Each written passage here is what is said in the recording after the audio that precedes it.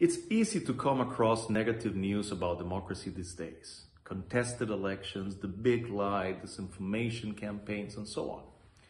Perhaps it is time to turn the spotlight to some positive developments that don't usually get a lot of airtime.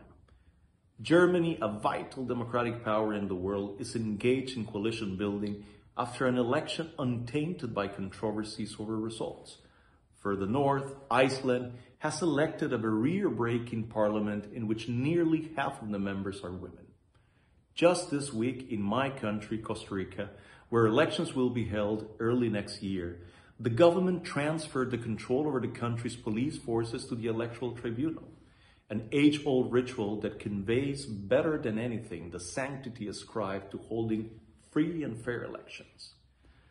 And all of this is happening in the midst of a challenging pandemic. International Idea's upcoming Global State of Democracy report, to be launched in November, will highlight how many democracies are proving more resilient than one might think. It is not just about holding elections. Constitutional judges in Germany, for example, have pushed the government to up their game on climate change.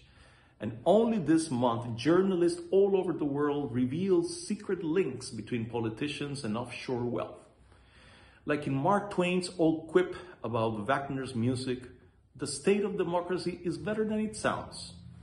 Many democracies are quietly doing their job under the radar of the 24-hour news cycle.